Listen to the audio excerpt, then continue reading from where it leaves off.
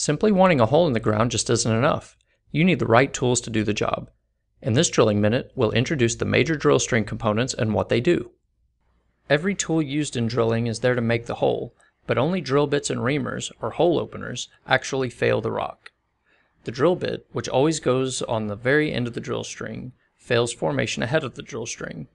Reamers reach out to enlarge the hole made by the bit and can go anywhere below the neutral point to ensure they have some weight to drill with.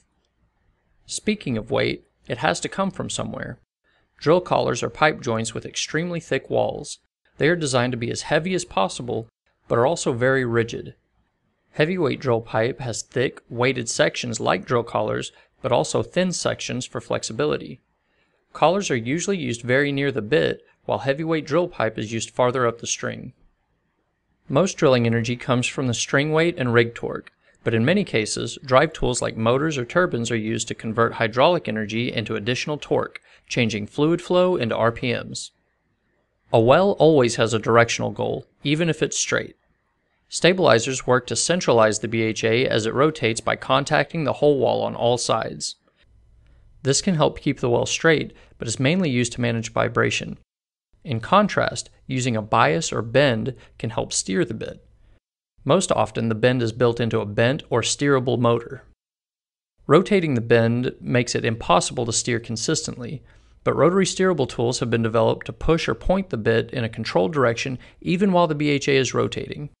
These tools, like all drive tools, are run directly behind the bit.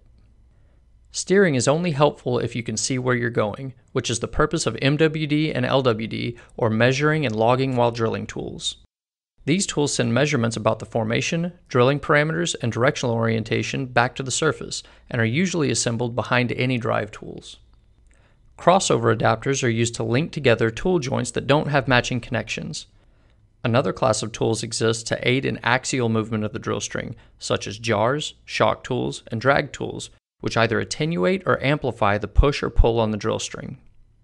There are literally hundreds of different tools which aren't used alone, but assembled into a built-for-purpose BHA, which is the topic of the next drilling minute. This drilling minute was brought to you by Ulterra.